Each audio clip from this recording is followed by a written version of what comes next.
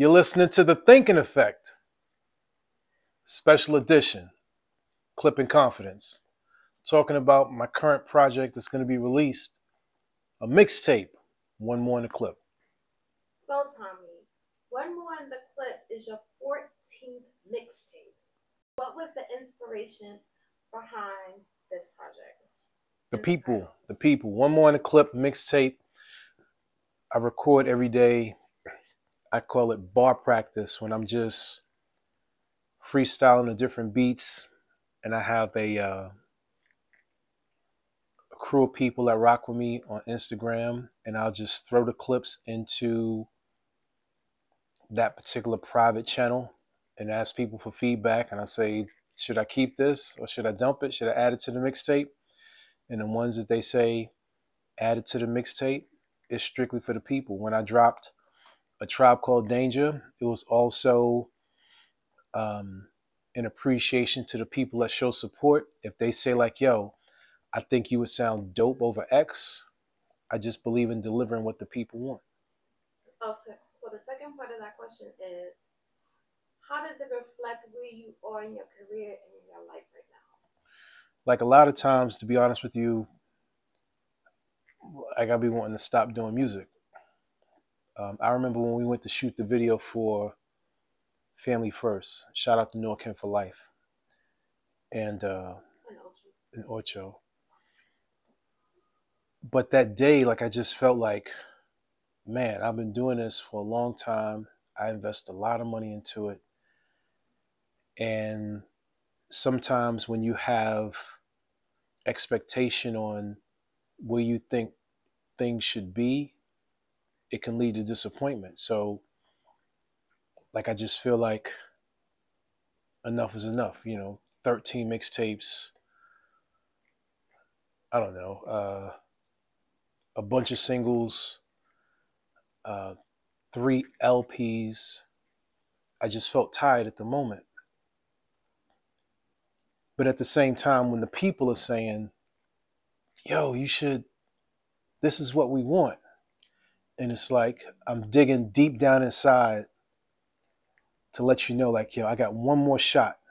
I got to give it just a little bit more because this is what the people are asking for. And there you have it, One More in the Clip.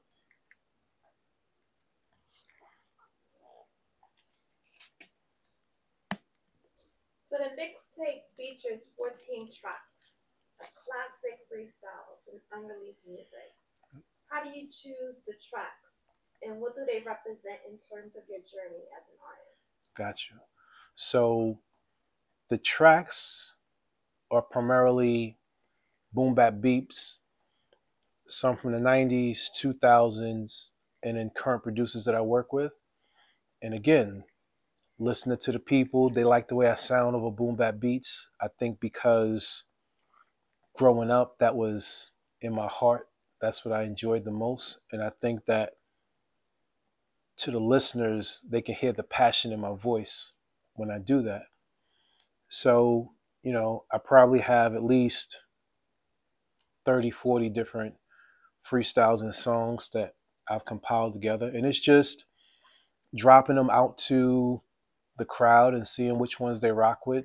I get a good response from, and which ones I don't. And for the most part, the ones that they enjoy are the ones that I'm going to use. And then I just may have my favorites, like I really like this one that I'm just going to share.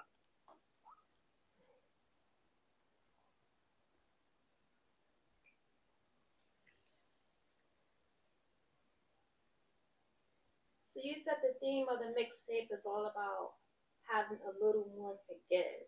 Can you talk about a specific time in your career when you felt like you had nothing left, but then managed to push through? I think there's always those moments when I say to myself, like, all right, enough. And then, like, the universe will just send me a gift. It may be a song taking off. It may be a relationship, like meeting with Illmind, which led to me meeting with Dom, to us creating these amazing records. And it's sort of like nah, you can't tap out yet because there's more for you to learn.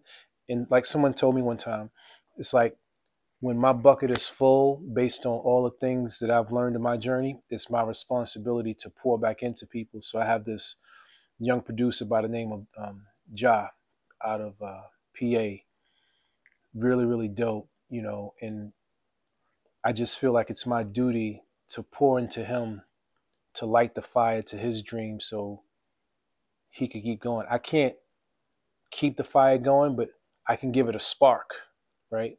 Based on what I've learned. And yeah, it's seeing that what I love impacts other people. So from there, that's what I do. Beautiful.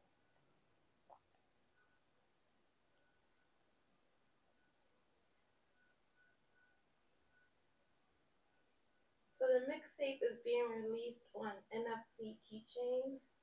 That's unique. That's a unique, innovative approach. What made you choose this format? A couple reasons.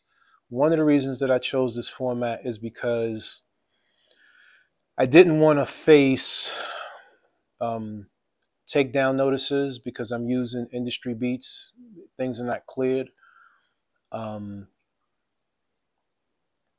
and I wanted it to be something that's exclusive. So it's not going to be something that's readily available to the masses. It's going to be a very limited quantity that'll be released for those who are interested. And it's a keepsake.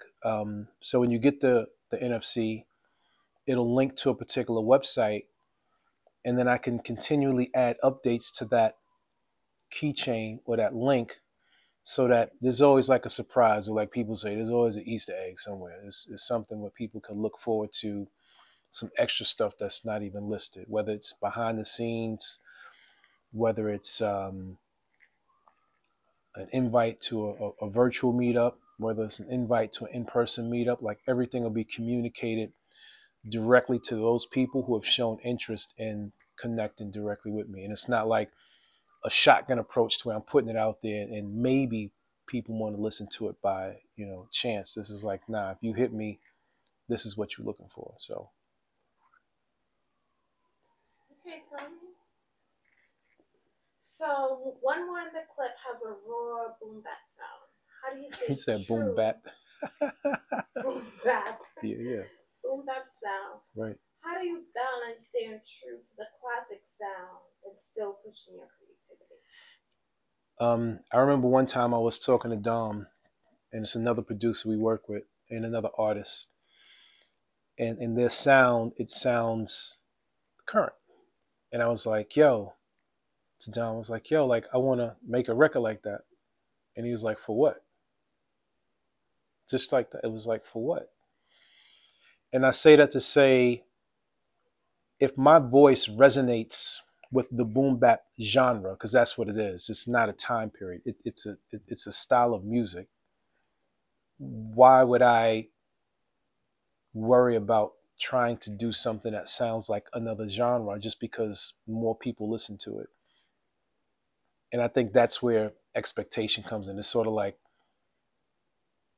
at that time I wanted that quick reward to say like, oh, I could do this and I could fit in this space when I'm not meant for that space. I'm meant like I master this space, right? So that's why I stay true to it. It's so important that you said that it's a sound, right? And not so much a time period. It's not a time period. You know what I mean? Because people always associate it with a time period saying, oh, that's old school. It's not, it's just It's a not. sound. It's a sound.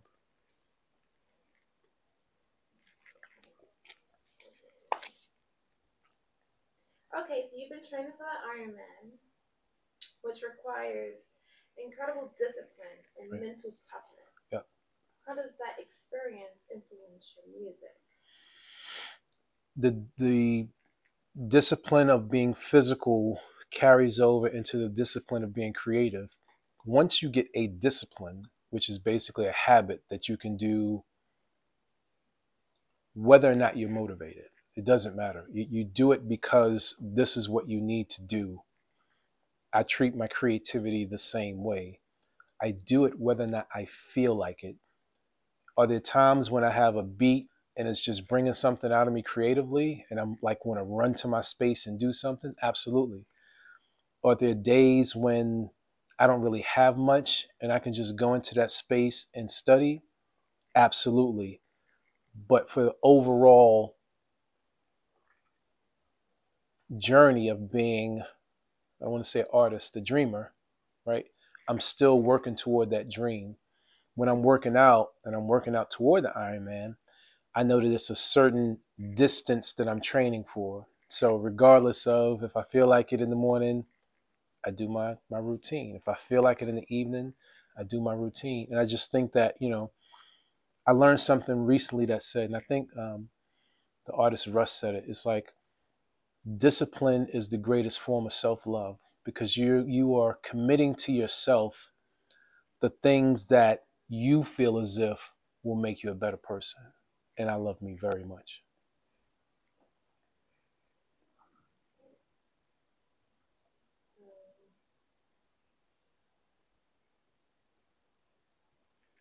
Confidence and resilience are key themes in your work. What advice would you give someone struggling to find that one more within themselves? Um, I Whether could, it's their career, yeah, personal yeah, life, yeah. or I think that relationship. I could be cliche and just say don't give a fuck, but I think it is more about being brave enough to experiment. You know, you don't have to put yourself into a box because the things that you see sound and feel a particular way. You can go and check out something else that's just totally different and think about how that makes you feel and what type of joy it brings to you. And if that does it for you, then that's the thing you should rock with. And when you experiment, like experiment with the intention of not expecting anything. You're just going through the experience. You don't know what it's going to be, but you're just in that discovery phase of checking it out and trying it. And then you'll know whether or not you like it or you don't. Right. Okay. So, looking ahead, what's next for Tommy Danger? What's after one more in the clip? After one more in the clip, we are going to do a couple cool things. We're going to do some live events. I think we're going to do not a treasure hunt. What is it called? The hunt where you like hide, Scavenger. we're going to do a scavenger hunt. Thank you. We're going to do a limited edition for merchandise, preferably high end.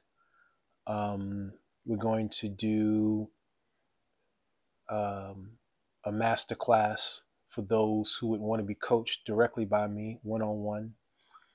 Very, very limited slots, like maybe at most like 3 people. And after the mixtape, I'm going to work on an EP that's coming out. You know what I'm saying? So that's going straight into 2025. And I just want to thank everybody who has liked, commented, shared, even skipped past the stuff that I've created because of at least you've seen it, right? And I think that as dreamers, more than anything, we just want to be recognized. So I thank you for your recognition.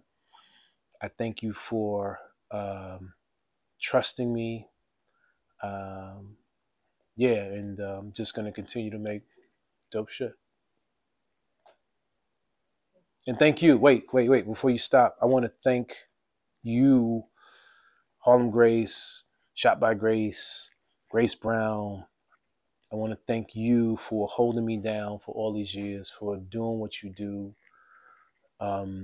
for never looking at me and calling me crazy or foolish because I love art. You know how I live art. I don't just do rap. Like I'm, we're at museums. We are in clothing stores. We're in like we look at everything as a form of expression, and as